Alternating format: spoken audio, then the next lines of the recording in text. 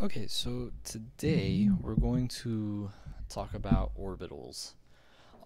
This lesson's a little bit long, but it's gonna kind of make a lot of sense in terms of how atoms are structured. So, in chemistry, I know a lot of what you've seen has been an adaptation of the Bohr's model in terms of electron shells and electron configurations, and it's more of a simplistic model of how an atom looks as we understand it currently. But to actually explain the way electrons exist and behave, we use something called the quantum mechanical model. So let's write that down. We use the quantum mechanical model of the atom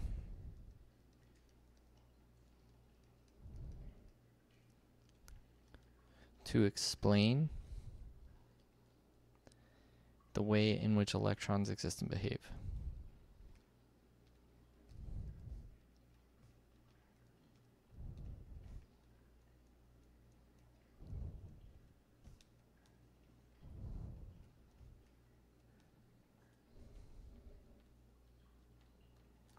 Okay, so pretty much all this super important. Now, let's write, I'm going to have a little chart right here. It'll probably help make this a little clearer. So,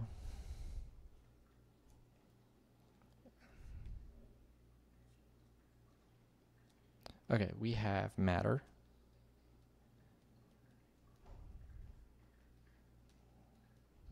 All right, so matter has mass. We have light.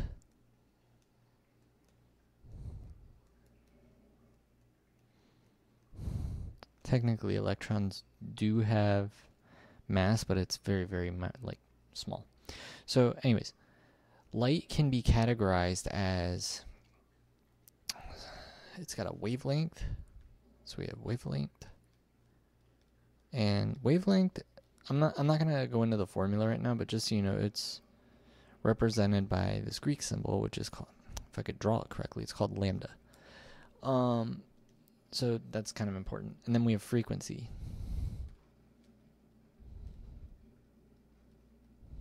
So I'm gonna kind of explain like what a wave is and all that, but frequency is represented by V. Okay, so essentially, as the energy increases, your wavelength gets smaller and your frequency gets higher. So let's kind of draw that. So as your energy increases, right, your wavelength goes down, right? It's very small. And wavelength is measured in meters, usually, but you can change that because the metric system's awesome for that.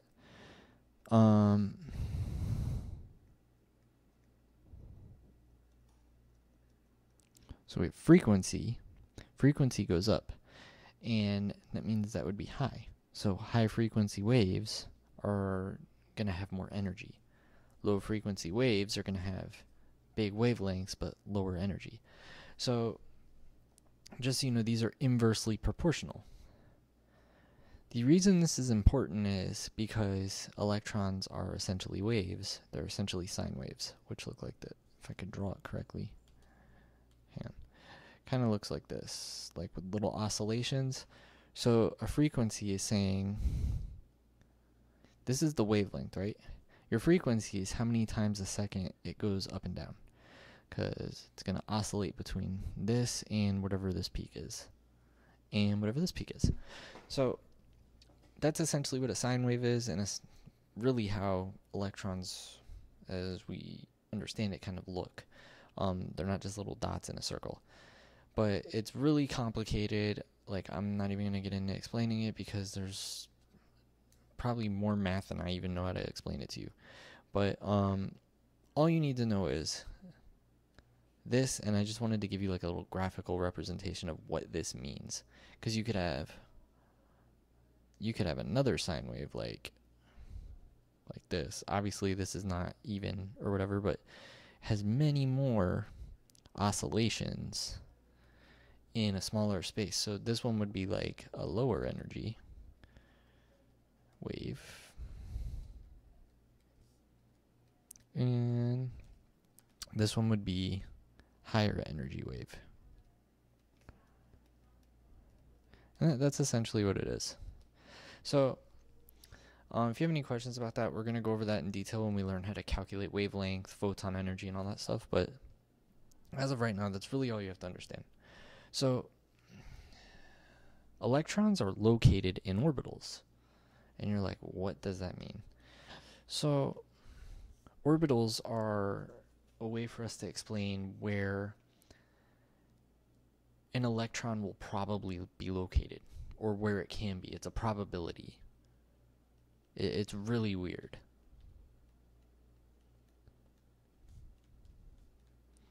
Like when you look at an atom, it's not the pretty drawing that we do with the circles and all the dots. Like that's not how it's gonna look.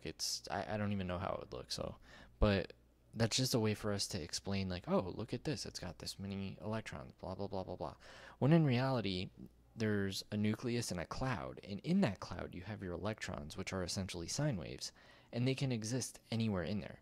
So it's super strange, but there's more and more research coming out about it.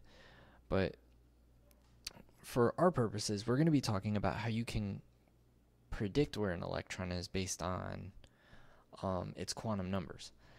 So what that means is, using this, we have a high probability of finding the electron.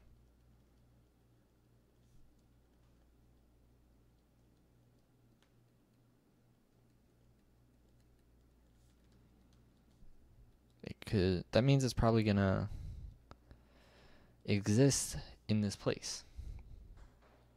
That makes sense. So quantum numbers are used to describe the orbital. So each electron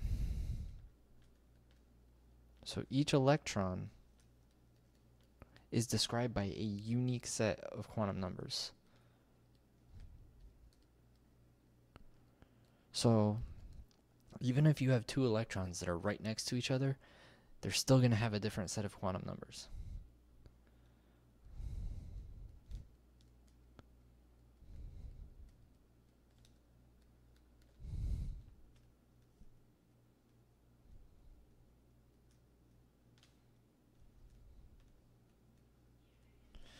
Okay, so what does all this mean?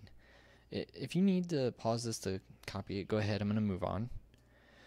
But, all right, there's 4 types of quantum numbers we're going to go over. You have the principal quantum number, angular quantum number, magnetic quantum number, and spin. Magnetic spin, I think. Spin projection quantum number. Wow. Anyways, so our principal quantum number is N.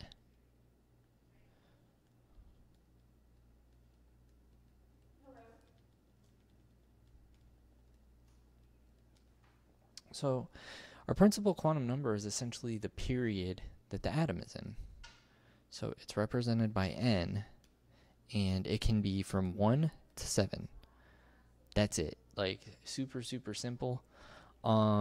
After this is all done, I'm going to write like a little guide to kind of make this easier. But as of right now, this should be easy. So, for example, if I ask you what is the principal quantum number of carbon and what is the principal quantum number of sodium, if you look at a periodic table, it should be 2 and 3. 2 and 3. That would be your answers because it's in those periods. So, alright, the second one is a little more complicated. Not hard, but it's just more in depth. So you have your angular quantum number.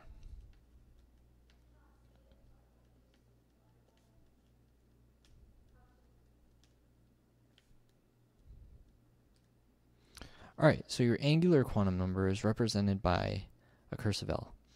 So it's kind of like a subshell yeah, I guess that's the easiest way to explain it. But it's going to be the main location in terms of, trying to think of an easier way to explain it. So, anyways, I'm going to just go ahead and write the definition and then I'll give you an example. So, things that you do need to know. The value of L ranges from, so it can be a range of numbers, but it's going to make more sense when we have an actual electron. Ranges from 0 to n minus 1. So for example, say n was equal to 3. That means our L could be 0, 1, and 2. So I'm going to write a little chart down.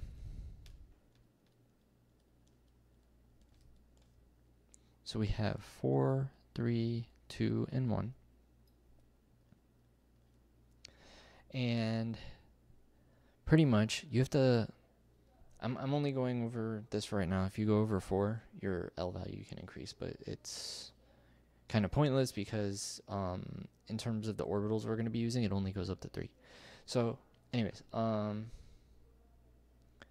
you have, where is it? I'm going to write it over here. Values of L. And it's going to look like a triangle. So if your value of n is 1, that means you can only have 0 because 1 minus 1 is 0. If it's 2, you can have 0 and 2 minus 1 is 1. So we can have 0 and 0. And because these are bigger than 2, you can also have the 1s there. For 3, you can have 0, 2, 3 minus 1. So 0, 1, 2. And then for 4, it would be 0 to 4 minus 1. So 0, 1, 2, and 3. So this corresponds to something. So draw this table right here underneath. I know it's not the neatest thing ever, but we're going to make do. So, and I know it's like not on the line and it's driving me nuts, but that's fine too. So,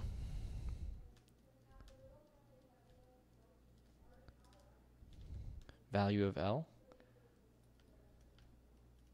type of orbital. Okay, so you have the value of L, 0, 1, 2, and 3. So depending on where your electron is, which electron you're pointing at, in terms of L is going to be where you're able to pinpoint this. So if your value of L is 0, that means the type of orbital is an s orbital. If it's 1, it's a p orbital. If it's 2, it's a d orbital. And if it's 3, it's an f orbital. So this is going to be important later when we start trying to give our electrons an address. So, all right, give you a second to copy that. Just pause it, and then we're going to keep going. All right, so 3. This is the third quantum number. It's the magnetic quantum number.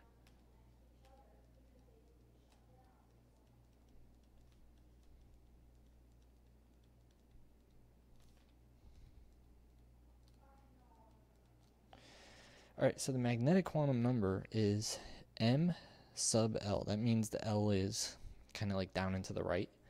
That's all sub means. It's like a way of denoting something. Now, it's not milliliters, in case you're wondering, but it's this m, lowercase like cursive L, like a little bit down to the right. Now, this tells you how many orbitals you have in each type of like subshell or whatever you want to call it. So, how many?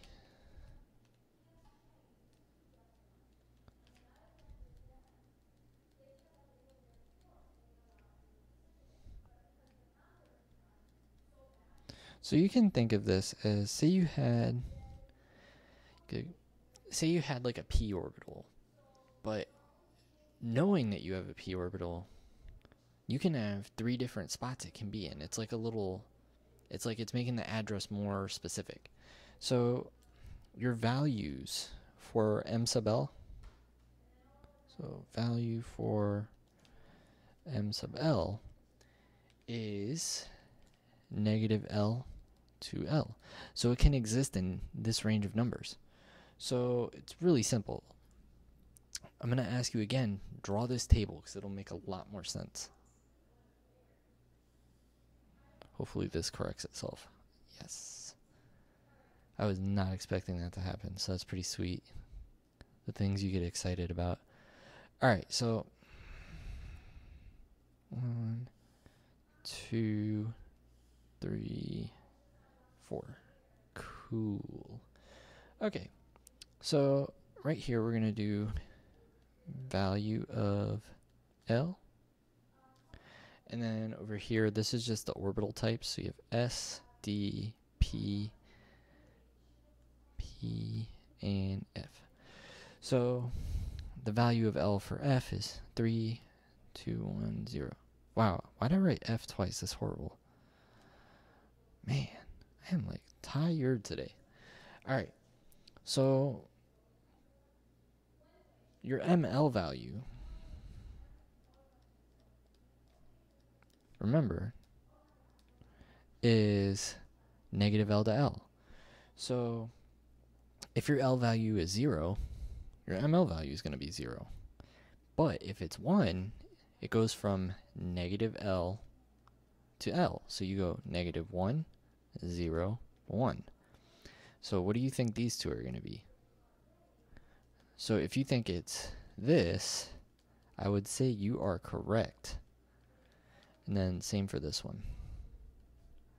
So as the type of orbital changes, as your value of L gets bigger, the amount of slots where electrons can go gets bigger.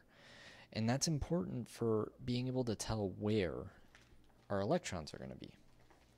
So I'm going to go over one more, the last one. We're going to talk about some stuff, and then I'm going to give you a quick example, and we're done.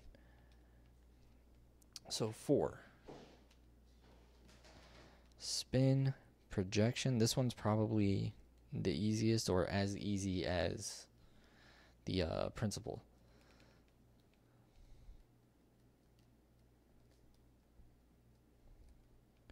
So your spin projection quantum number is denoted by m sub s.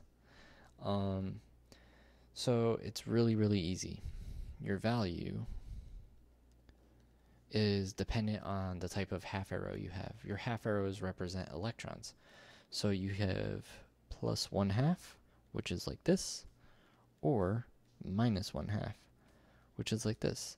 And it just tells us if the electron is spinning up or spinning down. So I'm going to give you a little chart to kind of make this a little easier to understand. This is totally fictitious, but I've been using this to explain for a few years now.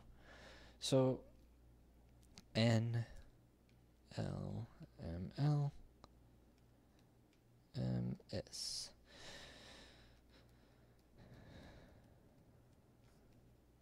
So say you needed the address for an electron because you're sending it mail or whatever. So your N would be like your county. I don't know why you would put that, but just so you know. Oh, we're in Broward County. What city are we in? We're in Cooper City. We're going to do it for the schools, like an example. So, city. And then ML would be the street that we're on. And this would be the house number or address number.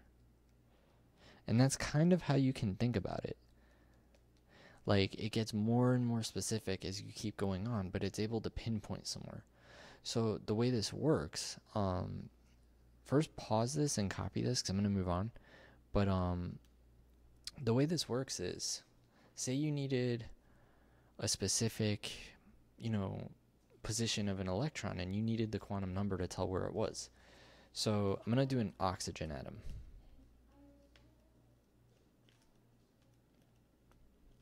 So I'm going to give you these quantum numbers. They're not going to mean anything to you yet, but this is kind of how these are used. You can do it either way. And on your test, I am going to definitely be asking about this because it's super important. If you master this, when you take chem in college, it's going to be super easy for you. At least one test. So we're going to do 2, 1, negative 1, and negative 1/2. So this is an address for an electron within this oxygen atom. So I'm going to show you. So we have 1, 2, 1, 2, 3.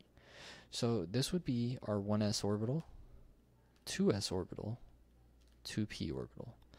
So this is going to be in blue.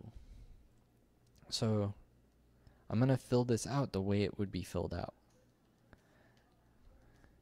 So 2, 1. Okay, cool. I know which one it is.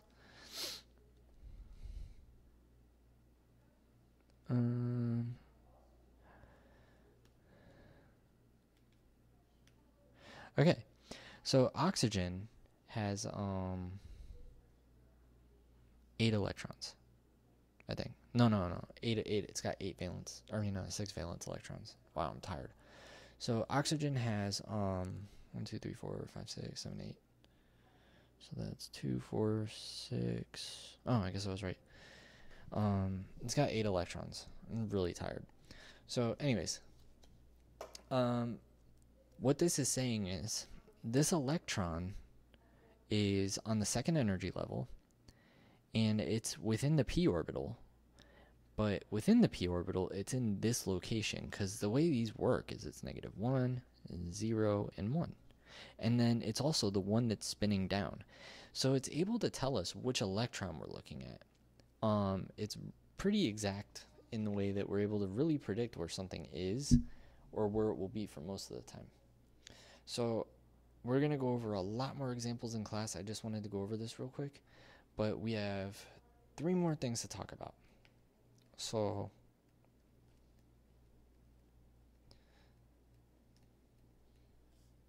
we have the Pauli exclusion principle. So what this says is no 2 electrons have the same set of quantum numbers. It's impossible. No 2 electrons in the same atom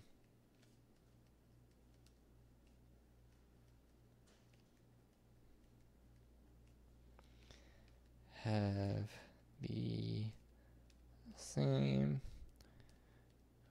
quantum numbers. Okay, we have the Aufbau principle.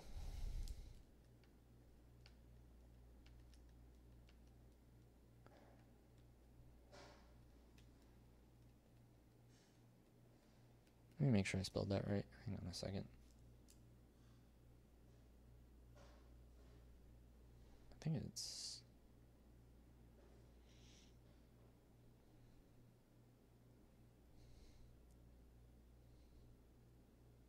Aha, I knew I spelled it wrong. All right, Aufbau. So Aufbau principle is orbitals of the lowest energy level are filled first.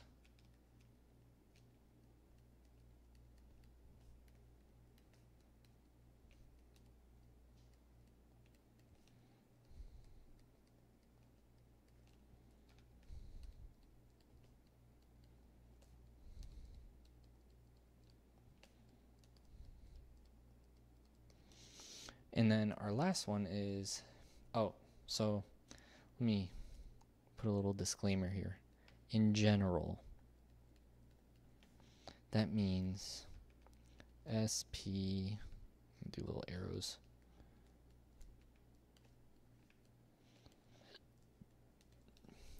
But the exception to this is transition metals. So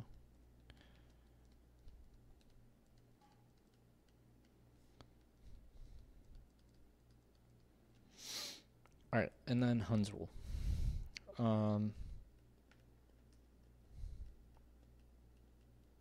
So Hund's rule says multiple orbitals of the same energy level fill 1 electron in each orbital before pairing.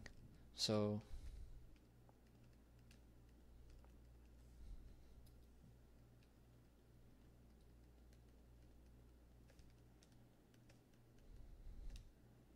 and that was witnessed when I was filling out the oxygen. You could see that I was going from, if you didn't notice it the first time, you could just rewind and see how I'm filling it out. I go from each orbital, you know, one at a time before I pair them up. So, of the same.